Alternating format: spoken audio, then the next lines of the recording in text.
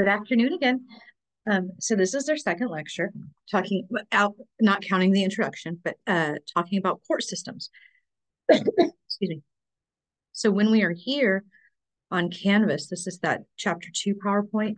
It's just really the second PowerPoint of content. This is a link to the lectures at the top. Those are our lectures for the YouTube channel. Obviously, you found them, but that will have everything you need for the semester, and you're able to review at that point. I think it even can generate a transcript if you'd like. At this point, you've done all of this part. You've watched the introduction video. You've gone through constitutional frameworks and watched the video. And now you're looking at the different cases and how to organize your notes. If you can complete the First Amendment handout, right? If you can look at those cases and you understand, then you're doing wonderfully. You're right where you need to be. So let's then look at the court structure, because I've talked a lot about whether the court always freezes, whether the 14th Amendment applies or doesn't apply to a case. And so whether it's federal or state, we've kind of gone through that a little bit, but let's talk a little bit about what that means for us. Before we start, a quick recap. The Sixth Amendment guarantees a speedy trial. Red flags begin to raise after 1 year. After 1 year, closer to 6 months, but about 1 year. Bail is reasonably calculated in light of perceived evil. Has to be cruel and unusual. So is it humiliating? Is it degrading? And then it can't be arbitrary, and then it must be completely rejected by society. That's the only way any punishment can be considered cruel and unusual. Now, let's look at courts. So here we go. Court structures. First thing we have to know is when it comes to courts, we have to know their jurisdiction. That phrase is used often, and that just means their power to actually hear a case in that area, right? What kinds of cases can they hear? And what types of cases are they allowed to hear? So for example, we've talked a little bit about the appeals courts, right? And the Supreme Court, they can't hear, they can't be the court of original jurisdiction. They have to be the trial court, right? They have to be post-conviction. So they're an appeals court, so they have a limited jurisdiction as far as that goes. First thing we're going to ask ourselves, though, if we're going to determine the type of case regarding jurisdiction, what is this court's jurisdiction? I want to know, is the case criminal or civil? Is it a criminal case or is it a civil case? There's different statutes and different legislation that's going to apply to both of those scenarios. So while we talk about double jeopardy, et cetera, it is true that you can't hear a case in juvenile court and adult court, right? The same case. You can't hear the same adult court case twice. But if you go from criminal to civil, that's a different regulation, and there's a different standard of proof. Same as if it's state federal, well, there's different legislation. So those are definitely two different cases. So in those cases, that will not qualify as double jeopardy. So the first thing we're going to ask ourselves, if I say, man, who's going to hear this case? I want to know who's going to hear this case. The big issue last semester was, or 2 semesters ago, I believe, there was the student that was charged with indecency with a child from UNCW. And they're like, who's going to hear the case? Who's going to hear the case? And it's like, well, first, is it criminal or is it civil? And it was criminal, right? Is it a state crime or is it a federal crime? It's a state crime, meaning that it's a violation of North Carolina law that is not incorporated to all the states yet, so not made federal. You haven't crossed state bounds, or it's not a law that's been incorporated, then it will stay at the state level. Most cases will stay at the state level. And then we're going to say, where did the crime happen? Not where is the defendant now? Where did the crime, alleged crime, I guess, happen? If you steal a car in Texas and you drive it to, well, let's not say, I don't know, and it's traced to New Mexico, right? We don't want to say you cross bounds because it may become federal. It's going to be the case will be brought in Texas. Where did the crime event occur? Now, jurisdiction has to do, is it criminal, is it civil, is it state or is it federal? And then where is the actual location? And this location is really specific to venue. So this is the geographical area. It's usually county. I don't always say county because there are states like Louisiana, they have parishes because they're under Napoleonic law. But we look at this and we'll say what area is allowed to hear the case.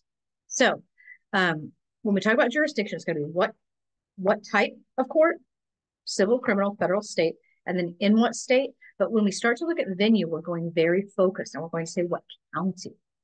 Now, we have 100 counties here in North Carolina, so we have at least 100 venues. And it's usually going to be based on where the crime takes place. There are some exceptions that we'll talk about soon. Usually that's related to hardship for either the offender or witnesses or something. Okay. Here I have written 41. That is incorrect. I made this a long time ago and I keep forgetting to change it. We have 100 venue options. North Carolina has 100 counties. We have 100 venue options. That is not an accurate number. That is not the right number. That is not the right number. So as long as you are watching the videos, you'll get that on the test because that is a question. And so here's all of our court districts. This is the venue for each type of for the offense, depending on where it occurred. Right? If we have a state crime, we're going to go with the local level, and we're going to go for that venue within that county. So here's what I'm trying to say to you, right? So Bill Murray, he lives and he works in California. He kills a jaywalker while he's going through Wilmington, North Carolina. Which state court has jurisdiction over the case? It's where the crime event happened. It's not related to the offender in most cases. So we would say North Carolina State Court has jurisdiction. And so then what county will that be held in? What venue would we use for this case? It would be New Hanover County, right? The jurisdiction is North Carolina and the venue is going to be New Hanover County. So there are two questions again when we look at jurisdiction, and then we're going to say in the venue, we're looking at the actual county level usually. Now, here's where we're looking at our connection to the Constitution, right? How is this decided? Why did we choose this structure? Well, we outlined it in the Sixth Amendment. It says you have a speedy and public trial, remember? Time, but it's an impartial jury of the state and district where the crime has been committed, shall have been committed, right? So it's about the crime event, not the offender. And that's outlined in the Constitution. So if we are incorrect, like if we make a mistake or whatever, we go through and we do this a different way, we go against this venue outline and somebody is convicted, they might be able to appeal onto a Sixth Amendment. Now, we do allow change of venues. We do allow change of venue, but there has to be a couple of reasons. There's only a couple justifications, right? So if you're going to request, and it's only a request, a change of venue, number one, you have to either prove that there's such a prejudice in that county that you cannot get a fair or impartial trial, or the second is that there's a much more convenient location. Right?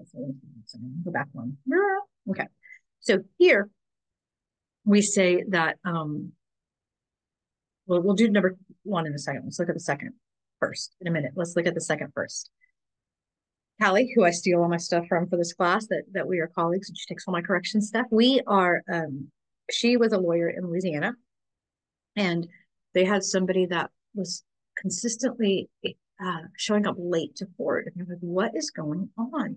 Like, I'm sorry, I have to get my boat to get over to the ferry, to get the ferry to go to the street, to get the, and he was like crossing, like, and it was insane. The way that he was trying to get to court to show up for these trials, for his trial, required that he like boat himself and then get to a different transportation. And so frequently he would miss one type of public transportation for another because of another. And so they said, we can just do it in your county. That was not a problem. In that case, it was such a hardship. It was such a hardship for this defendant to show up for court. Never said a word too till that point, but to show up for the actual trial, that it was no problem to have the change of venue. It was granted. It was granted, and nobody had a major objection to it. Then there are cases of prejudice, right? So we see this prejudice case. This is typically going to be brought up in scenarios that are publicly covered crimes. For example, James Holmes, I'll let you watch this on your own time, but he's the man who believed he was the Joker, and he went into the movie theater in Aurora, Colorado, and just open fire. I mean, he did kill a lot of people. But what his lawyer said, right? So state of Colorado is going to have, unless they do a federal, right? But state of Colorado is going to have jurisdiction. State of Colorado had jurisdiction. And then Arapahoe County was the venue. Well, his lawyer argued, he said, there is no way. Everybody in Arapahoe County either knows somebody that was in the theater and killed or knows somebody who knows somebody. There's no way he's going to get a fair trial. The media coverage was too intense and the connections are too strong. What did the judge decide? Is there such prejudice that you cannot get a fair or impartial trial? The judge said the media coverage was everywhere. So if we're going on media coverage, it's everywhere. Everybody got the same information in this day and age. And so it's not going to be that you're going to get a more fair trial in an area that had less media coverage because the media coverage was national and immediate. It was a big deal. So they did keep it in Arapahoe County. You can watch that on your own time. So when we talk about jurisdiction, our very first question is civil or criminal? We are following the criminal path. We're only following criminal cases in this course. It's criminal procedure. So the second question, and the first that's relevant to us, is the offense going a violation of state or federal law, and in which court system does it want to be tried? There are similarities in the structure. They're both hierarchical. We have this court of original jurisdiction, which is where we first hear the facts of the case. Tiffany killed Joe at 2:30 on Tuesday. This is where we decide if that's true, right? Did Tiffany kill Joe? Was it at 2:30? Is the evidence appropriate for that? Was it collected appropriately? Is it hearsay evidence? Where are we getting this information? Was it on Tuesday? Was it Joe? Was it self-defense? Is she, considered legally insane, right? So we look at these scenarios, and all of that's happening in the court of original jurisdiction, the trial court. After that is decided, if there is a conviction, I got to move my face again. I'm doing this again. If there is a conviction, then what can happen is if there was a violation of due process or any sort of constitutional protection, then there can be an appeal. You can appeal the case, and that's an appellate court. So we all have a trial court, we all have an appellate court, whether you're state or federal charges. Then we usually will go to a Supreme Court, and this is where, and if you disagree with the appellate court, right, they uphold the case, and then you disagree, you can pursue a Supreme Court review. They'll decide if they choose to take that case, but they're going to look at the law itself and compare that law to the Constitution, whether it's state or federal constitution. The Supreme Court is going to be that has the final say so. Whatever the Supreme Court says goes, except in cases where the state will appeal to the federal Supreme Court. But our Supreme Court of the United States, SCOTUS, is the absolute, remember judicial review and the supremacy clause? There is no argument after that point. That's only half true, right? You can argue that the original decision, for example, Roe v. Wade, they did that. The original decision is out of the context of the Constitution, but they would have to choose to hear that case. So the courts are the decision-making authority. Remember, the judge is going to make all legal decisions looking at the procedure, but it's the jury that's going to make the factual decisions. The factual decision is that literally deciding, was it Tiffany? Was it Joe? Was it murder? Was it 2:30? Whatever it is. So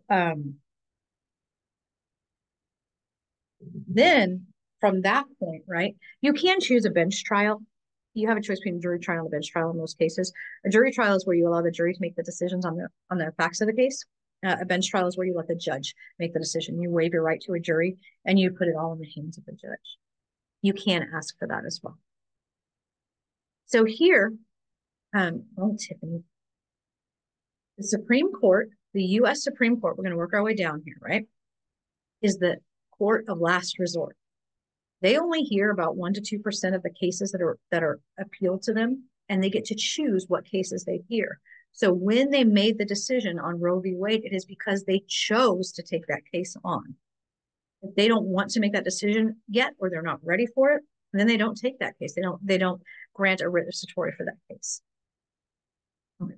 So let's start at the very, that's the top, and our very bottom are venues down here at the county level. Okay. Oh. So we have our 100 venue options.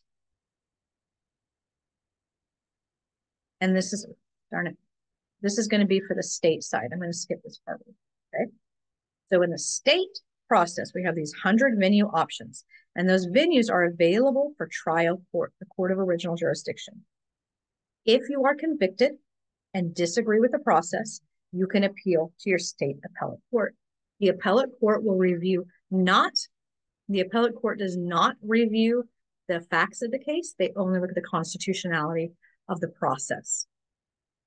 If they uphold the case and you decide that it is still unconstitutional, you can appeal to the state Supreme Court.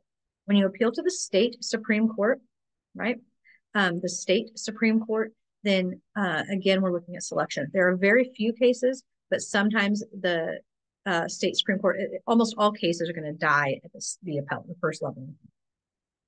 Actually, most die at trial court, but most die before that, mostly pleas. Okay, sorry, plea bargains. But sometimes the Supreme Court will take a case from the state Supreme Court, U.S. SCOTUS is what we call them, right? Supreme Court of the United States. SCOTUS. They will take a case from the state Supreme Court, but that's pretty, again, it's very unusual. So for the trial court, we have 100 venue options. In the federal process, we just kind of have one less appeal. And instead of having what we call trial courts, we have district courts. We have 3 districts in North Carolina. We literally have like Central, Eastern, Western. And those 3 districts each have a federal courthouse, at least one.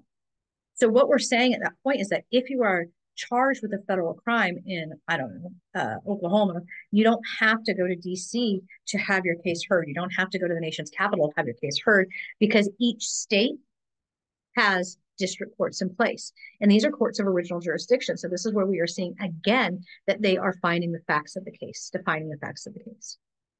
We have 3 here in North Carolina. We are obviously Eastern, and we'll look at that in just a second. If you're convicted and you disagree with the decision in district court, you can appeal to the circuit courts. We have 13 circuits in the country. You need to know which circuit North Carolina is in, because we're going to look at that when we start to look at application of laws. Now, from the Court of Appeals, again, you can appeal to the Supreme Court, but they select which cases they want to hear that term or that session. What I want to state to you, though, before we start, I kind of mouthed off on this a little bit, but we look at this district court, we look at this trial court. Before any of that, very few cases, like less than 10% of cases, actually ever even go to trial. Most are handled with plea deals. Like 90 to 95% of cases are handled with plea deals. So what we're talking about here is for a very small portion of cases compared to the overall cases that actually come through the court system. If we look at the federal case here, right, if we look at our court of original jurisdiction, that's going to be a district court. This is where we do the decision-making process. We all have at least one, right? And the judges are appointed for life. They do have advice and consent of the Senate, meaning they have to be Senate approved, but they're appointed for life because we don't want them to have like a dog in the fight. We don't want there to be any scenario where a judge feels like they are indebted to anybody. And if we do it by elections, then we do feel like there is some sort of a tit for tat scenario. And so we want to make sure they're appointed for life with the idea that that will eliminate some forms of corruption. So here are ours. And those are literally the 3 stripes. It looks like Neapolitan ice cream, right? And those are our 3 court districts. Now, remember that district court is a court of original jurisdiction in the federal process. The court of original jurisdiction in the federal process. When we go for an appeal, then, from the district court, the court of original jurisdiction, then we would go to the appellate court. So this is all about discretionary review on where it goes. We have 13 circuits in the United States. You can see North Carolina here. You can see which circuit we are in. So if you appeal, we do have courthouses in our circuit. Again, you're still not having to go to DC necessarily. You would go to the 4th Circuit. And we have appellate courts there. And these are going to be our uh, Court of Appeals through the circuit. Sorry, let's try to get that said right. It's really based, and you can see a little bit that it seems to be based on population density, a bit or concentration, with the exception of maybe California. So when we look at appellate court judges, it's the same thing. They're Senate approved, they're appointed for life, but they hear the cases in panels. And I think it's typically three judges that are there to hear the case, and then they make a decision really just based on majority, agree or don't agree. But if it goes from the appellate court to the Supreme Court, which is like the ultimate appeals court, this is like your great grandma, right? It is the last resort. There is no place after that. There is not a second conversation to be had. We have 8 justices and we have a chief justice. All have life terms. Remember, there are no qualifications to be a Supreme Court justice. You just have to be appointed and then Senate approved or Congress approved. So our chief justice right now, you should know who our justices are, and you should know who our chief justice is. And you should note their political leanings because it changes by Supreme Court. And we had such a major change in the last 5 years that it's important that you're keeping up with that. Okay. All appeals, if they decide to hear your case, if the Supreme Court chooses your case to be heard, they do it through a writ of certiorari. I'm so good at forming with this. So you don't have to put that there was a writ of certiorari in your papers because it's a Supreme Court case. So of course it was, right? That's just the formal way to say I accept. This is the I do of the Supreme Court. There's no reason to say that. If I say this is my husband, you wouldn't say like, did you say I do? Well, yeah, I just said that, right? It's that same idea. It's redundant and it's unnecessary. So just because you don't know what, or don't necessarily know what it is when you're reading, please note that it is not necessary in your paper. Okay. And there's the oral arguments that you can see their calendar, what cases are coming up. But I showed you that on the OAS site as well. So remember, Article 1 is going to cover what? Congress, 2, President, 3, courts. So here we're saying, can you get kicked out as a Supreme Court judge or justice? And here we're saying, as long as their behavior is good. Only once has somebody actually been kicked out. Samuel, I have his name. I always have it written down because I always forget his name. Samuel Chase. Samuel Chase was kicked out because, and it was for his political beliefs, actually. He was booted from the Supreme Court and they came back. He basically moved through HR in essence. And they said, no, you cannot remove somebody just because you disagree with their beliefs. They would have to have truly bad behavior, and that's not happening. I am going to pause this because I need to go teach another class. So I hope that it holds, and I will be right back.